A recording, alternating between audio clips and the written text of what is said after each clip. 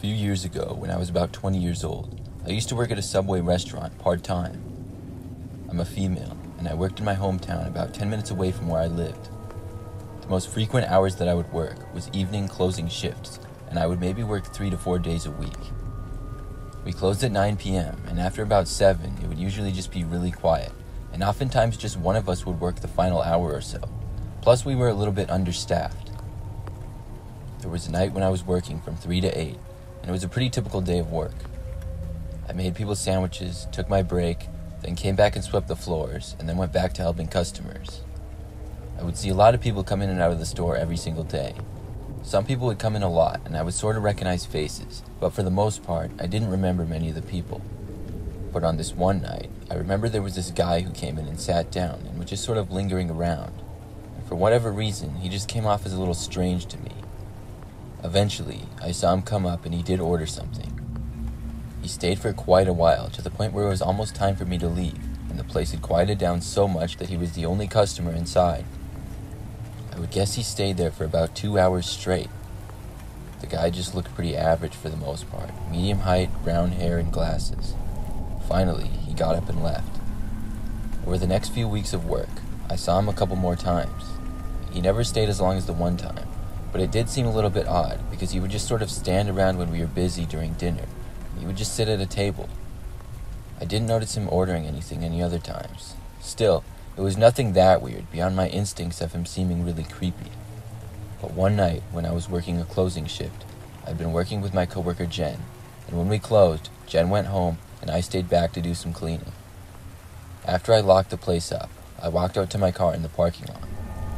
My car was the only one there, and after I got inside, I took out my phone to text my mom that I was on the way home. As I was looking at my phone screen, I saw something out of the corner of my eye. I looked up to see that somebody was walking in the parking lot. I noticed the guy that I had seen around the subway before. He was on the other side of the parking lot, but he was walking towards my car. As I saw him get closer and closer to me, I quickly put my car into reverse, backed out, and then left the parking lot, driving away. The guy definitely seemed like he was trying to get to my vehicle, but for what reason, I don't know. He really gave me the creeps, but thankfully the next day at work I didn't see him. Several nights after that, I was closing again, and after a long day of work, it was finally time to close up. I was alone this time again to close, and after locking the restaurant and cleaning it, it was time for me to go. As I got towards the door, right as I was about to open it, I suddenly saw the guy again. I just saw his head, and he appeared to be hiding right around the corner from the door out of my view, but I saw him when he seemingly leaned over to look inside. I jumped back and then took several steps away from the door. The guy suddenly ran to the door and tried opening it. Thankfully, I hadn't opened it and it was locked. The guy then went to the side and out of my view. I could see a majority of the parking lot with the big windows that Subway has, but there was a large area to the right that I couldn't see where the man could easily be hiding and waiting for me. I called my mom on the phone and told her what was going on. She told me she was on her way, and if I saw the man again, to call the police immediately. Because we lived close by, my mom arrived within 10 minutes, and I didn't see the man during this time. When she got there, she called me on the phone. She told me that when she pulled into the parking lot, she saw a man standing at the side, and when her headlights shined over him, he ran away into the nearby woods beyond the parking lot. I left the store and sprinted to my car, then I drove back home behind my mom. After that, I decided to quit working at Subway. I'm not sure who that guy was, but I haven't seen him since.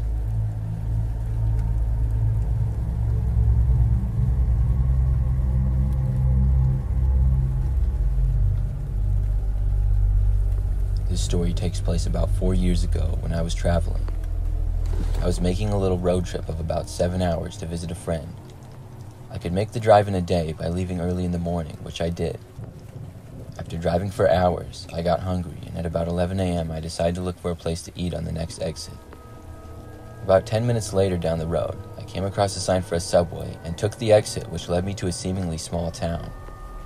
I was sort of out in the middle of nowhere at this point and didn't really know where I was. I drove about a mile down the road to where the Subway was. I liked Subway because I knew they were everywhere and you always knew what to expect.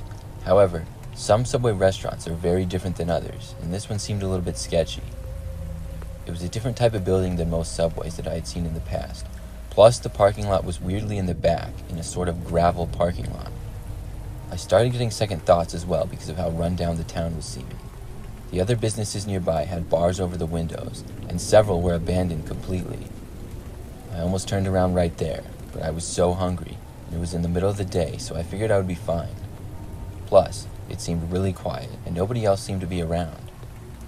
I parked in the parking lot, which only had 2 other cars in it, and then went around to the front of the subway and went inside. I got inside to see there were no other customers, which made ordering pretty easy. I got a sub and left within probably 5 minutes or so. After I left the restaurant, I went back to the parking lot to my car. But when I got there, I saw that my driver's window had been smashed. There was glass all over the ground next to it, and the inside of my car was completely exposed.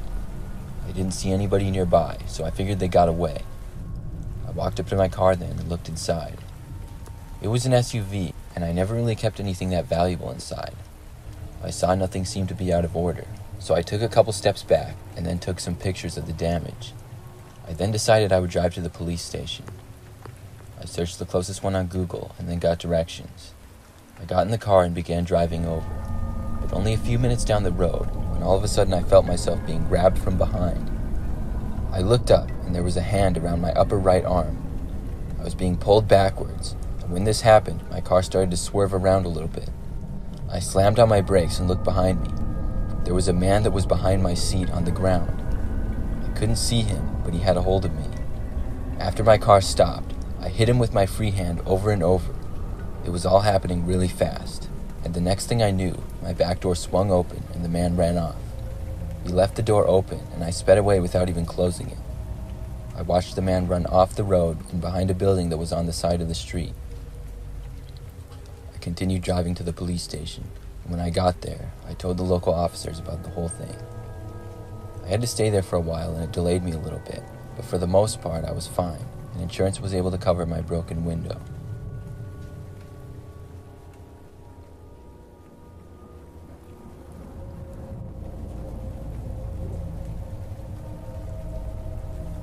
I work at a Subway currently. This is something that happened just several weeks ago. It was a typical night. I was working behind the counter making sandwiches for customers who stopped in. I would guess the time was about 8 p.m. or around there. Things were going smoothly, and there was a number of people eating inside the restaurant.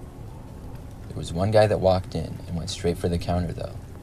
He was going towards the end of the counter where you pay, so I walked to that end. When I got there, the man asked if he could please get something for free. I was not allowed to give anything free and had been specifically told that by my boss in the past, so I told the man no. He asked again, but I shook my head at him. The man then walked over and sat down at a table in the corner of the restaurant. Somebody else came in after that, and I went to go make them a sandwich. When I was done, I saw that the man was still sitting at the table in the corner by himself, but he was just staring at me. It was weird to say the least, so I looked away fast. I remained around the counter, helping customers every so often when they came inside. And every time I looked at the guy in the corner, he kept looking at me. I told my coworker Mike about it, and he noticed the man as well. We both thought it was really strange. The man would just stare up at us the whole time. Eventually, it came almost time for us to close. The guy was still there, and everybody else had left, so I was really hoping he would leave soon, because I didn't want to try to kick him out. I went into the back to talk to Mike, and when I returned, thankfully, the guy had finally left. We closed in 5 minutes, but I decided to go lock up early.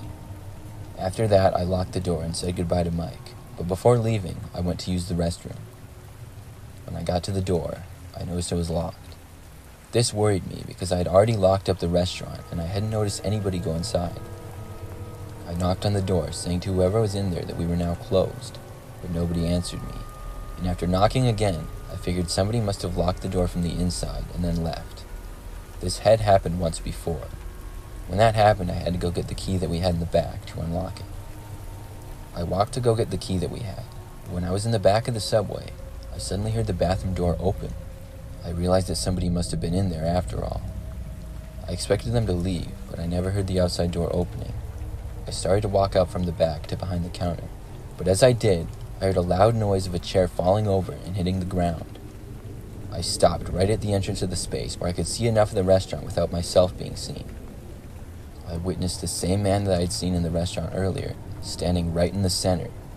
He then pushed over another chair. For some reason, he seemed angry. Maybe the guy was insane or something. I wasn't sure. As quietly as I could, I moved to the back, as far out of sight as I could get from the man. Then I found a closet that I could hide in. It was a little storage closet, and as I got in there, I started to hear more and more noises from the restaurant, and the man was seemingly now flipping tables and chairs. I got out my phone and called the police. I was really hoping this guy wouldn't come into the back, but I felt like it was inevitable. I explained to the police what was going on as I heard more loud noises from the restaurant. Eventually, I heard him get to the counter and possibly the cash register. I was told the police would be there shortly and hoped they would arrive before the man reached me. I sat inside the small storage closet, hearing more and more things getting smashed, and then heard the man walking closer towards me. I don't believe he knew I was in there at all, and I held my breath so he wouldn't hear me. Finally, I heard a siren off in the distance, and it got louder and louder. Shortly after that, I heard shouting. I couldn't exactly tell what was going on, but within 5 minutes, I heard an officer call out to me, and I was able to exit and go into the restaurant. When I did, I was told the man had been caught, and saw that our entire restaurant had been really messed up. We were closed for several days when we got things fixed, but we opened back up shortly after that, and I've still been working there.